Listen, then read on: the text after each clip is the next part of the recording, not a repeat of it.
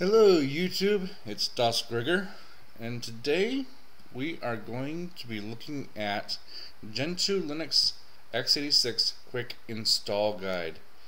This is going to be pretty much a let's just get in there and do it, and I'm not going to worry about trying to explain it type video.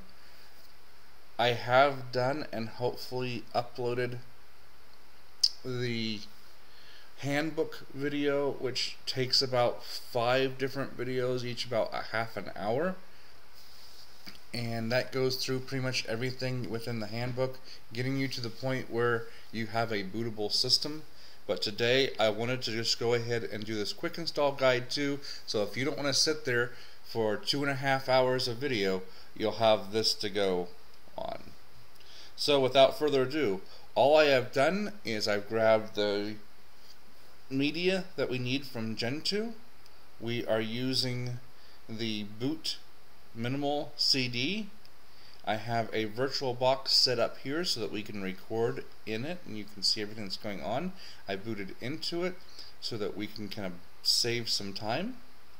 If you don't know how to go ahead and get that media, look at video 1, part 1 of the handbook, and you can go from there, and then you can bounce back over to here. So right now we are in the live CD, and we're going to follow most of these instructions over here utilizing the Gentoo Linux x86 Quick Install Guide. So moving along here, this first top here just kind of gives you some tools you can run to see how fast your system's getting, so that you get an idea how long it might take.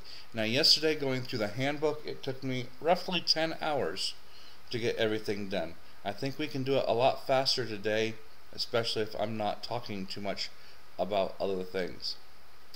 So we've downloaded the CD from the mirror. We've already booted to the CD. We don't have to worry about any of this. We're going to check out this. Now the one thing you can do, for instance, an LSPCI here. This is going to tell you what your hardware is. If I get that out of the way. It's always a pain the way that the mouse takes over.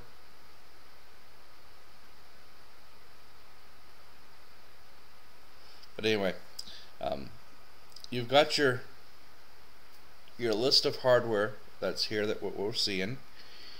But we're going to do the quick and easy way to install, so we don't really have to worry too much about that. The big thing is making sure that we have an Ethernet adapter with an IP address. Now one thing you're going to notice is you're not seeing ETH0 or WLAN 0. It's an upgrade in UDEV that I personally don't like at all. It changes it to this ENP0S3 right here, and I'm going to be talking about, after we're all said and done, showing you with some instructions that I found with the UDEV to change it back so it's something that you're more familiar with, which I personally prefer. It's up to you. It's just a weird naming convention, and I've grown used to WLAN 0 and ETH0. But we see that it's there. We see that we've got an internet connection. If we do a ping to, say, Google, we can ping it. So we know we have internet. So we really don't have to need to worry about that. We can bypass, of course, the network setup, because that's working. Otherwise, you may need to go through some of this. Most likely, though, in 99% of your cases, you're not going to have a problem. Just remember, if you do use a device module that requires firmware, you may need to copy the firmware files that it needs inside of the lib firmware directory. And a way that you can find out if you need firmware is if you go dmessage, and you notice here it's using the E1000 right here. It's using the E1000 Ethernet adapter, and it looks like it all connected. Had it not done that, it would have said looking for firmware such and such, and then it would have said couldn't find it. That'll give you the name of the firmware. You can grab it from another Linux distribution and copy it into the /lib/ firmware directory, and then you should be able to remove the module and reload the module to get your wireless card working or your Ethernet card working if it requires that firmware. Another thing that it says here is you have an optional ability to connect to Secure Shell. If you want to do that, you want to make sure you change your password here.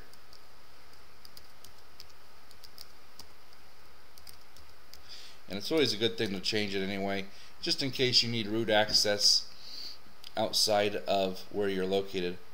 And if you want the Secure Shell to run, you run etc/init.d/secure shell daemon and start. That brings that up. So now, for instance, I could go anywhere else, and if I can access this computer, I could go Secure Shell into it and run it. Alright, we're moving right along here. Preparing the disks. Now you'll notice that if we do an fdisk-l, that we have one hard drive. It's 21.5 gigs. There are no partitions on there, so we do an fdisk/dev/sda. Brings up our fdisk program. M, of course, shows you the menu. We want to create a new partition, a primary partition. We're going to do simple partitioning, and this is one of those things that you have to determine whether or not you want to have a swap partition and a root partition, a swap partition, a boot and a root, a swap partition, a boot, root, and home partition. There are many different styles you can go. We're going to go simple because I like simple. So this first one is going to be a swap partition that we're going to create. So it's going to be a 2 gig swap. So we go 2 gig, and we're going to create another partition. It's going to be another primary partition. It's going to be the 2. It's going to be the rest of the hard drive. Now, if we print the partition table, we see that we have SDA1 and SDA2. One more thing before we write this to the list here, and that is we need to change the partitioning type for SDA1 for a swap. L will list all your partition types. You type T, you tell it you want to do partition 1, and by the partition type we see that to change it we need 82. Now if we do a partition table, we see that that first partition is a swap partition, the second one is a regular partition. We can now hit W to write it, and now if we do fdisk-l, oh, I have to spell right first.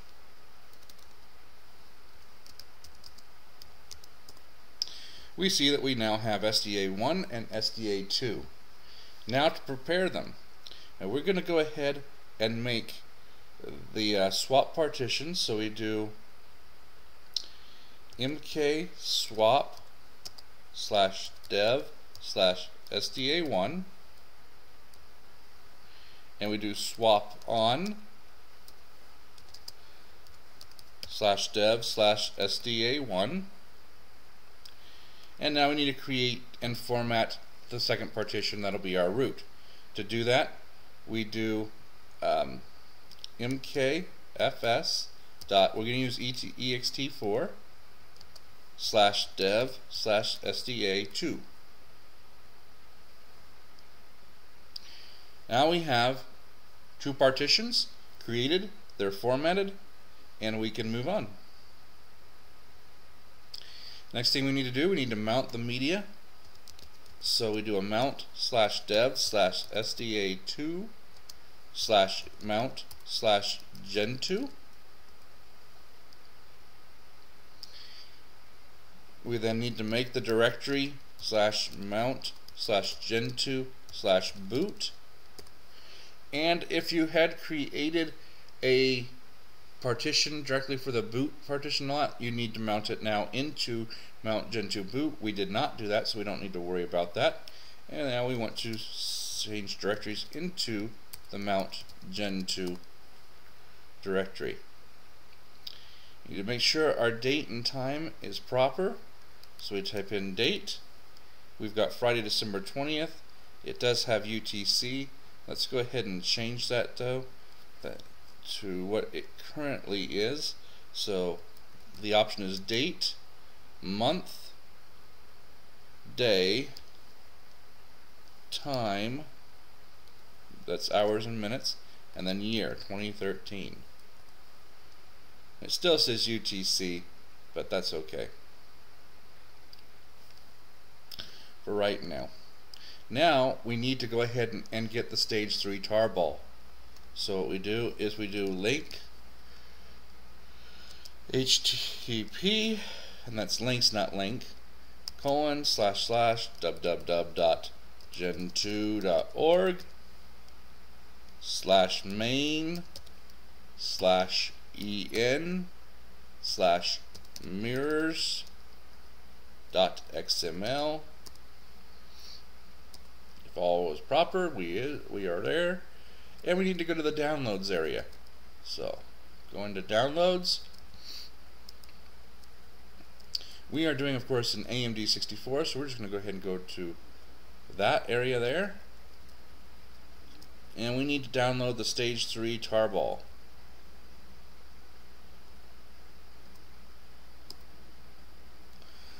Alright, while that downloads, that'll take about 1 minute and 32 seconds. I'm going to go ahead and pause it so we don't have to wait on that to keep this video shorter.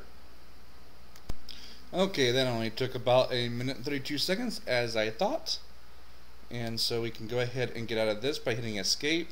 Brings up that file menu. Exit out. We do an ls. We see we have the stage 3 tarball. And now that we have the stage 3 tarball, we can go ahead and extract it. So we'll time tar xp xjp, I'm sorry, jp. I like to throw in a v for verbose, and we'll get that going. It'll probably take longer to extract it than it did to download it. So I'll pause it again here. And that took about 1 minute and 23 seconds to go ahead and extract. So we're moving right along. So let's get on down into the CH routing into the file system. That means is that we're going to make that mount Gentoo directory our root directory to complete the rest of our tasks. So to do that, it tells us to go back to the root of our live CD. We do a mount -t proc /mount /gentoo/proc mount --rbind /dev /mount gentoo/dev mount --rbind /sys /mount /gentoo/sys. We need to make sure that we copy the resolve file from our live CD. So resolve, and copy that to /mount gentoo etc. And now we ch root into that /mount gentoo using the born again shell or bash. And we need to set up the profile that's within there so it knows its main configurations.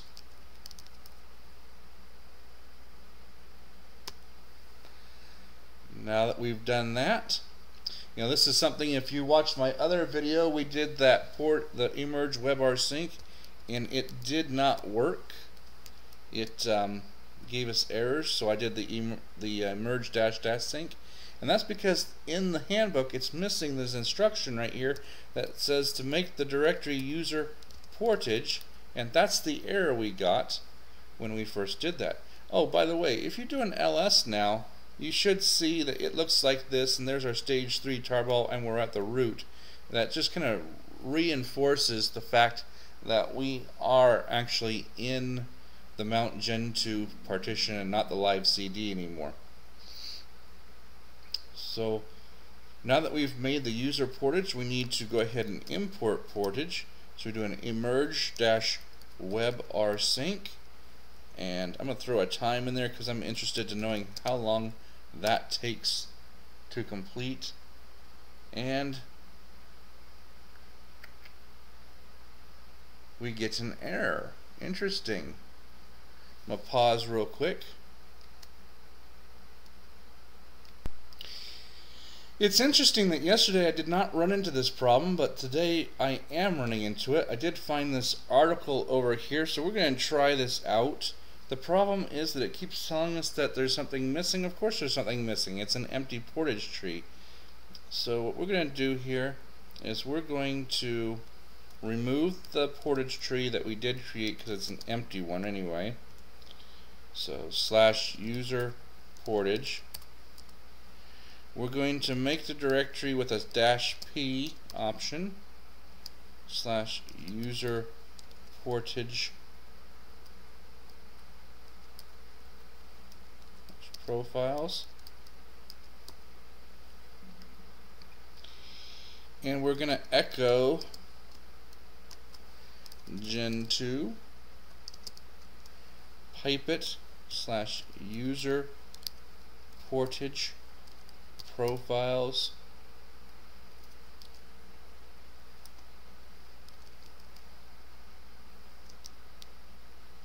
repos _name. And now we're going to try the emerge rsync again, which is really strange.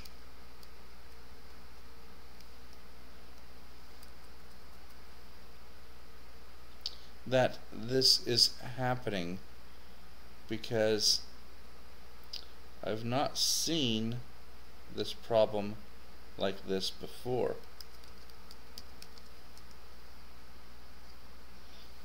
And it's still having problems.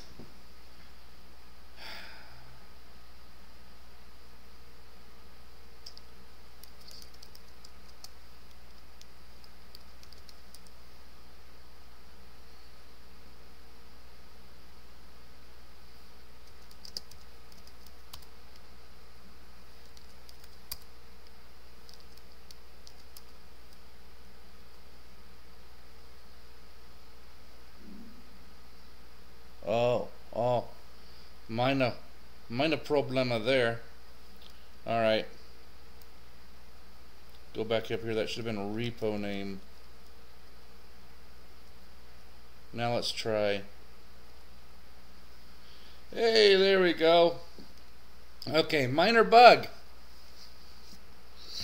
And it says so right here in this little Gentoo wiki. And that's the good thing, you know, in a way it's kind of good that we read into it. It's kind of funny that yesterday I did not have that problem. And when we were doing the handbook review and setting everything up. But it's now going ahead and grabbing our portage snapshots. Things should be okay. So let's get back into our quick install. That kind of threw another 5 minutes into the video about problems that we ran into. But you know, that's what these sort of videos are all about. If everybody never ran into an issue, it would be great and easy. But have you ever gone through a tutorial or a package and trying to learn how to do it and something doesn't work and you're going, I'm not sure what to do next because that's why I'm going through this tutorial, and since everything was working in the tutorial, they don't ever explain what you should do if you run into this problem. Well, this is the first time I've run into that kind of a problem, and it's good now to know what you should do. And we need to create that folder and create the repo name for Gentoo, which I think is kind of buggy. And like I said, yesterday I didn't run into that problem, and today I did. So I'm doing the exact same thing that I did yesterday. So I'm not sure. That's kind of strange that that occurred. I wonder if something didn't get laid down proper. Yeah, I don't think that's it. I'm not sure. I mean, we're talking about an empty folder that doesn't exist. So we'll go ahead and let this thing finish syncing the tree here, and for time's sake I'll go ahead and pause the recording for now. Alright, that only took about 2.5 minutes to complete. Then the next thing in our list is to set up our time zone information. So if you do an ls/user share zone info, you can see or find your country, or first your continent, and then go from there. I know, for instance, mine is America and Phoenix, so what we will do is copy/user share zone info America Phoenix. We're going to copy that over to etc local time, and then we're going to echo America/Phoenix and send it to etc time zone.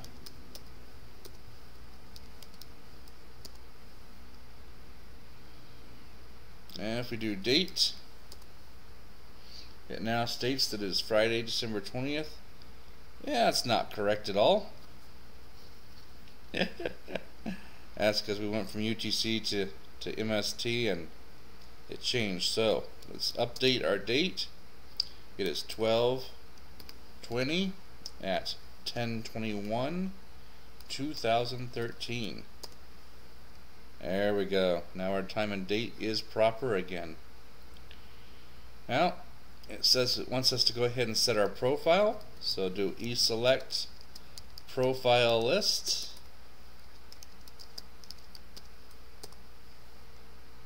See a list of profiles we can choose from. I'm going to go ahead and just set this as desktop, which is 3. So we're going to set 3. And we're going to list again just to make sure that that now says that we are on profile option 3 for our desktop. And it does. So we move right on along. You need to set up a few files here, so we go into the etc directory. We want to echo 127.0.0.1. We're going to call this DasGentoo.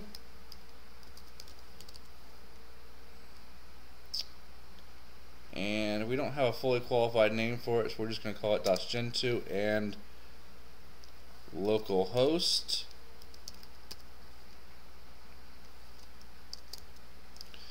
Pipe that to the host file, or send it to the host file, I should say.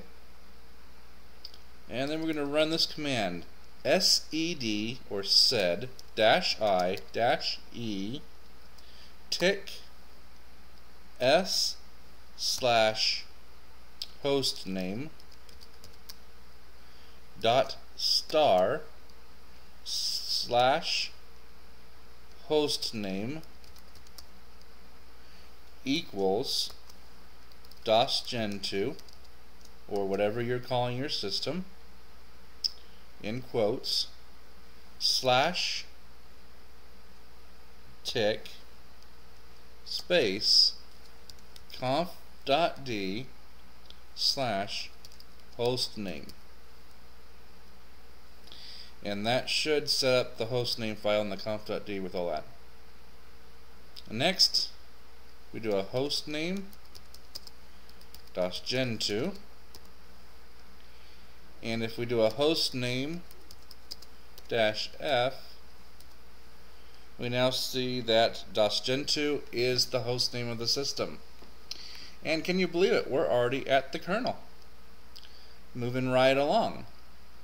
So we're going to go ahead and time and emerge. And I'm just going to do a -v. I'm not going to do the A to speed things along. Gentoo-sources.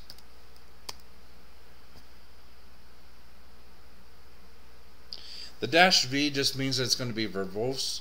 Most of the time I'll tell you that I like to go ahead and do AV for ask and verbose, because I always like to know what it's going to install, but I pretty much have an idea what it's going to get at this point, and there's no reason to go ahead and ask for that request. So this may take a couple more minutes that we can shave off of our video, so I'm going to go ahead and pause it until it's finished installing the kernel sources. Alright, the kernel sources have been installed. Took 3 minutes to do that, so we move on. Now, to make this super simple, we're going to go ahead and emerge the gen kernel option instead of doing this by hand, because we want this to just kind of go through and do everything for us to make it super simple. As I've said in the past, if you're new to Gentoo and you're not comfortable with kernels and this is what you're afraid of, this is the easiest way to go ahead and get a Gentoo system up and running without having to actually get into the kernel and do anything with it. By using the gen kernel option and building your system this way, it will create your initramfs, it'll create your kernel, and it'll be built so that it will try to detect all your hardware and load the modules and everything it needs at boot time. It's a little bit slower than what you can get it. I mean, I've got my system right now to where I can pretty much turn it on and be at a boot prompt to log in within 10 seconds. But when you're first starting out, it's best to go ahead and just let this go through using the gen kernel until you're familiar and you want to jump in there. And also, once you've done this and you know your system works and everything is running, this is an easier way so that you can find out what you need to build into your kernel specifically. And most of the times, as I've said in previous kernel videos, you're going to want to make sure that your processor's proper, your drivers are correct, and there's very little else. There's 3 spots, and the third one off the top of my head is eluding me, so we'll leave it at that. And you can always play with the kernel later and create multiple kernels for the same kernel version and call them different things and set up different grub entries for the same OS so you can test them out and see how you did and make sure things are still working proper. And if it doesn't work, you can always reboot and go back into what you're creating here, which is your gen kernel option. So while that compiles, I'll go ahead and once again pause the video to try to shave off a couple seconds. And we are back and it has installed. So the next thing that we're going to do, now I'm going to go ahead and have it create everything, and I'm not going to use their gen kernel -- install command line. What we're going to do though is I'm going to use the time command so we can see how long it takes to compile the kernel, and we're going to say gen kernel, and we're going to do all. That's going to build everything and put it where it needs to be. Now, if you created your boot directory and didn't create a boot partition for it, you're going to get that warning error that says failed to mount boot. But that's okay because we created the directory mount Gentoo boot, and that should be fine. The rest of it will go through its thing. This on this computer with this virtualization will take about a half an hour. So it's now about 10:30, so I'm going to go ahead and pause the video, let this continue to compile, and hopefully in a half hour we'll have a kernel that's been built and we can move on. Our kernel has completed. It took about 27 minutes or 27.5 minutes or so to complete, but now we should have a working kernel installed and we can move on. If we want to check this, if we do a listing of the boot directory, we should see that there are 3 files now: the system file, the initramf, and the kernel. So we are good to go with that. Now we just have a few more things that we need to configure.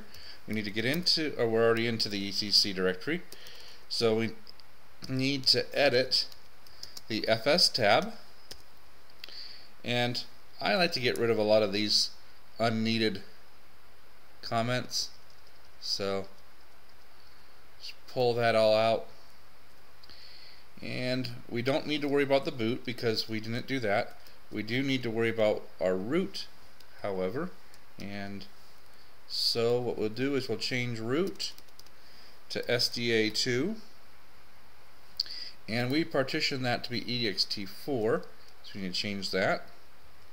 Our swap partition, we need to make sure we change that to SDA1, and in our CD-ROM I like to change that to SR0 because that's what the device normally is, and I get rid of the floppy because we have no floppies. And that's all that really needs done in that section. We'll go ahead and get rid of that comment as well. That makes it easy. So we save that and get out of it, and let's move on down our list. The next thing is the network, and we're not going to worry about that for now. We're going to skip that till after we've rebooted to set up the network. And the reasoning I'll explain has to do with these new UDEV rules that I don't like, and I'm going to show you what you can do. And I think that when I did my handbook video, I think that might have been one of my mess ups, that when I rebooted I didn't have network connectivity, and I think it's because I needed to create these links and do this afterwards instead of while we were rooted in. So let's just ignore the networking for now. We need to, and this is another thing I made a mistake in there, is we need to go ahead and reset the root password again, because when I reset the root password in the handbook, I did it at the beginning when we were in the live CD, but I didn't do it again when we were rooted. Then when we first booted into our system, I couldn't log in because I hadn't set the root password. Yeah, rookie mistake, eh? So now we have the root password set up. We can go in and we can edit our clock. So we nano-w/etc conf.d hardware clock. We're going to be setting this as to local. Or if you do UTC, you don't have to do anything at all, but we're going to set that to local. Save that. Thought I was going to save that.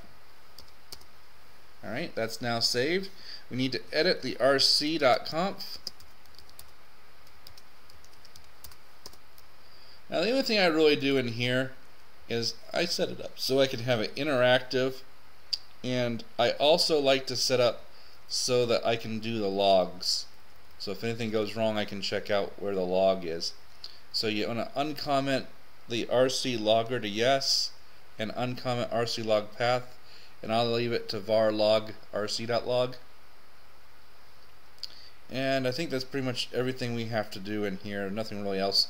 You can go through and you can read it. They have great comments explaining what it all does.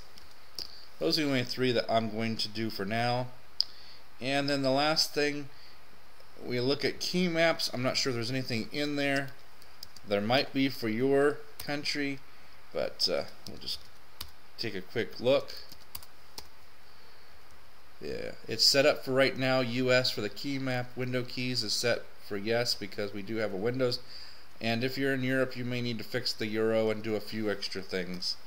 But for me, there is nothing we need to do for key maps. The last couple things we want to do is install the syslog and the vixicron. Those are logging tools and system organizers so that you can set tasks and things. So we're going to go ahead and emerge those.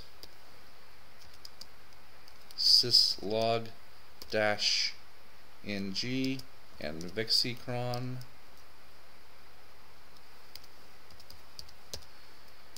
Those are going to take a little bit of time to install. I'm going to say yes.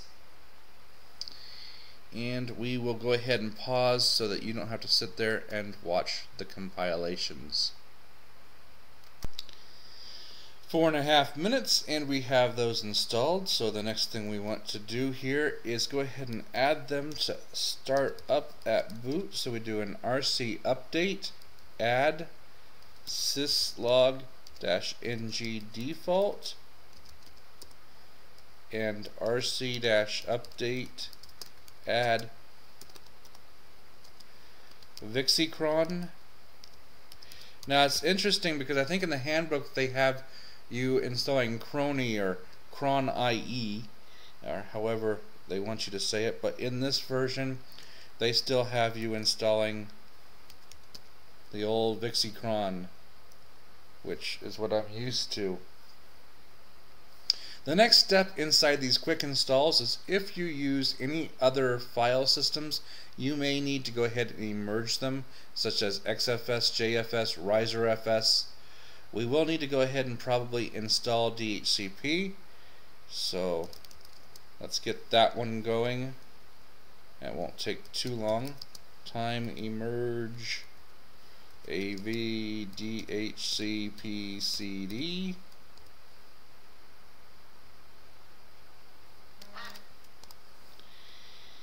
Get that. We don't have to worry about PPP. We move on. The last step we need to do is grub. Now I want to make sure that I install grub legacy, and inside of the handbook it does talk a little bit more about doing the grub legacy, so I'm going to bounce back to that as reference real quick.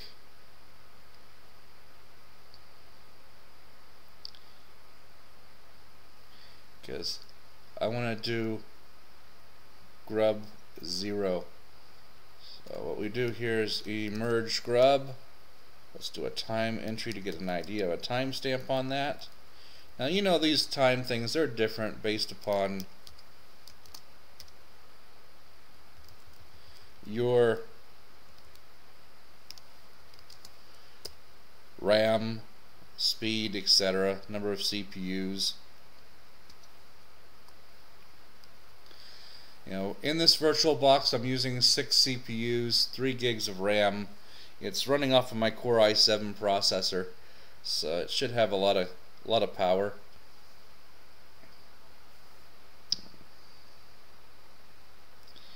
It installs that, and let's see what it says for setting it up.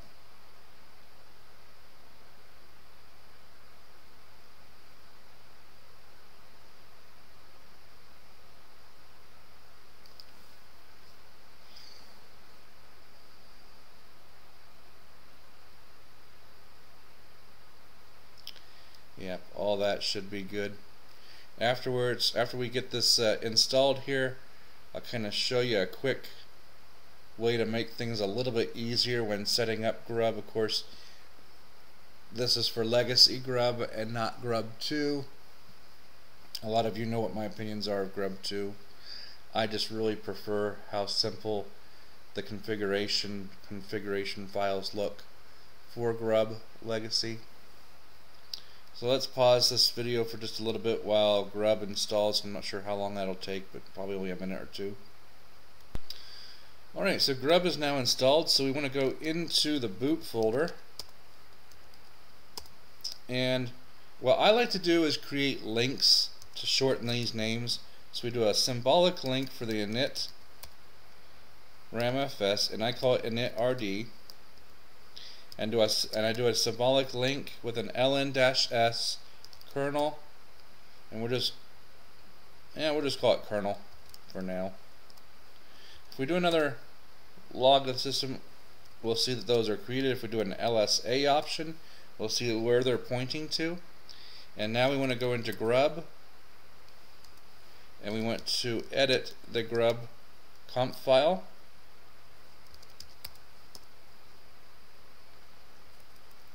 Default 0. Since this is, we have 1, we're just going to put, say, a 3-second timeout on it.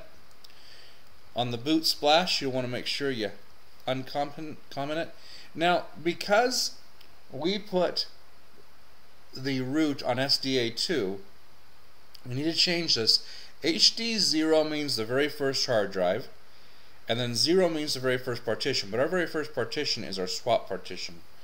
And I messed that up also in the handbook. That should be HDA0/1. You need to think about that when setting up your splash image.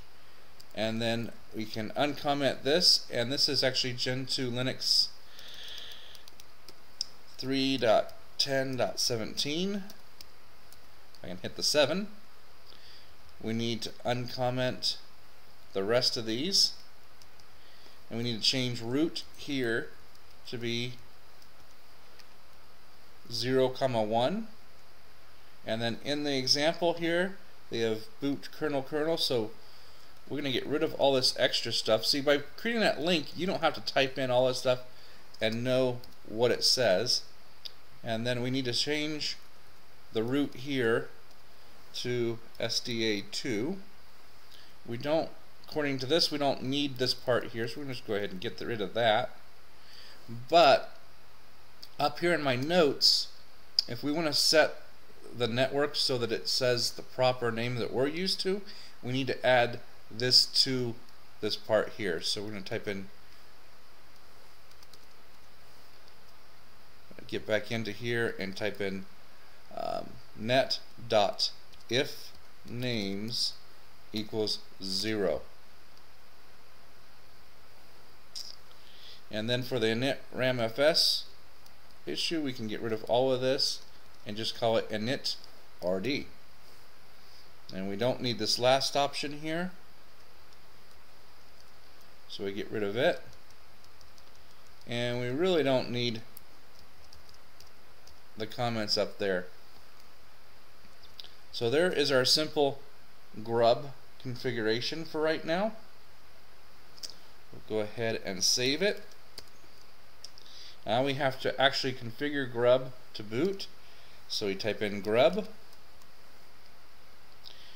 we type in the root, and then remember our root is HD 0,1 for the first hard drive and the second partition on that. Remember, computers always start with, whenever they're numbering things, they always start with 0 for the first option. It sees our partition, which is a good sign. And now we want to set up HD0.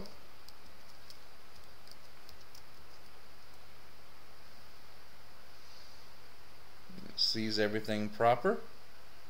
And now we should be able to quit. And we should be good. Grub is all done. So we now can reboot and hopefully go into our new file system. So we exit out of our ch root. You want to do this the one time. You want to U-mount all of your mounted partitions.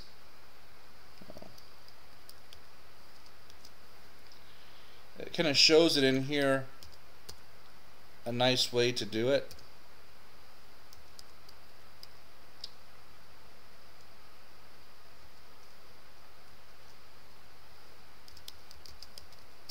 When you get to this point here, you don't really have to do the whole thing because we don't have boot, but we do have proc and sys to worry about. So slash proc comma slash sys.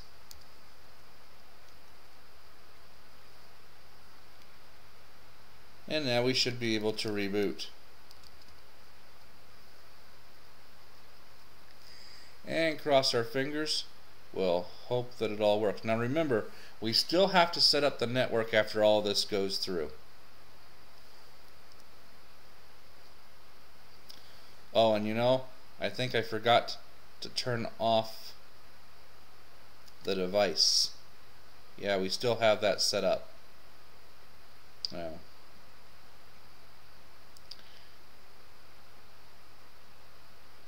as soon as this finishes, it won't take a moment here.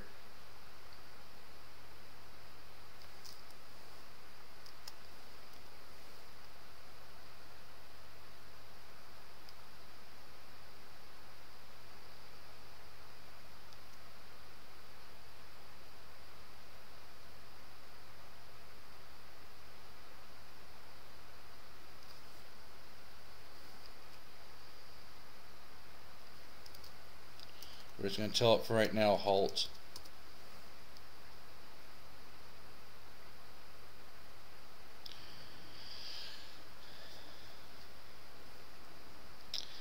Alright. Go into here, go into the settings real quick. I'm just going to disable in our storage area that right there so that it will boot to the hard drive. Cross our fingers. Okay, our grub menu popped up proper. Let's see if we can extend this out just a little bit and tell the view to scale it and bring it back over here.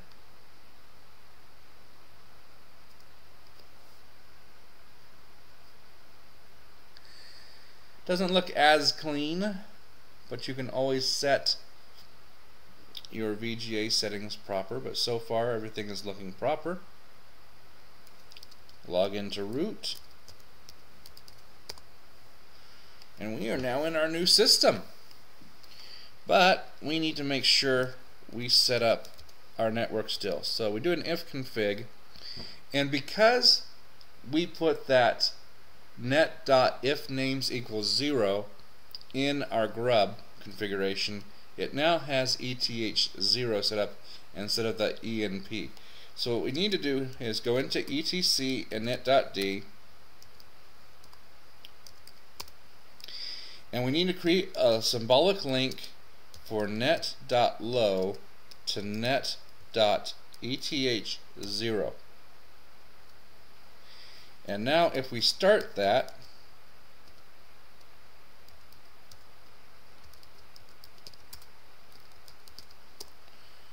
we should get an IP address. And if we do another if config, we see we have an IP address. And we want to make sure now that we know that that all works within here, we can add net.eth0 to the default startup. We reboot, we should be good to go on that. And that finalizes the network settings that we needed to do. The last couple things that you might want to go ahead and do now, of course, is to create a local user ID. We want to update the world packages. You know, right now, for instance, if we were to do an emerge-avu capital ND world, we will see that there are a number of packages that probably need to be updated before we start doing anything else to the system. There's also the news articles that you may want to read, and a few other things that you may want to look at. That's the down and dirty, though, version of installing Gentoo using the quick install guide, and that pretty much gets you everything that you need to know about getting into this. If you have any questions or concerns, please let me know. If you think that this helped you out, let me know. And if you still are unsure of how things are working, go through the handbook and see what you might, well, you should find within the handbook a lot of the answers to all of your questions. There is, of course, my videos that I just did yesterday on that, and all that stuff will be uploaded hopefully as of December 25th, 2013. including this video here. So as you can see, there's about 225 packages that need to be updated. Of course, you need to work on some things like your make.conf file. There's a few other items that you may want to configure and customize. This took 50 minutes to get this far, and I think when I did it the other way, it took about 2 hours to get this far. So saved about an hour and 10 minutes. So thank you for watching. If it's morning, evening, noon, or night, whatever you're having, enjoy it. We'll talk to y'all later. Have a great holiday season, and I say that because this was built during the holidays. And bye.